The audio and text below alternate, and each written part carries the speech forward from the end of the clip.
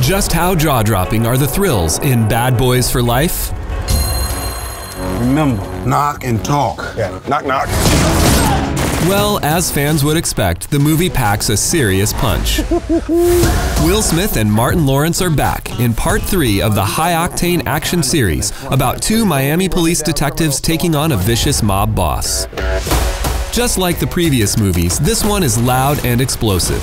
So buckle up for lots of over-the-top violence, with guns and shooting, stabbing, blood spurts, dead bodies, car crashes, and more. Yes!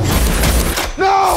The crude language is constant, too, with countless F-bombs, S-words, and one use of the N-word. Hey! Oh, shit. As for racy stuff, there's lots of sex talk played for laughs, plus some scantily clad and objectified women. Common Sense says Bad Boys for Life is okay for teens 16 and up.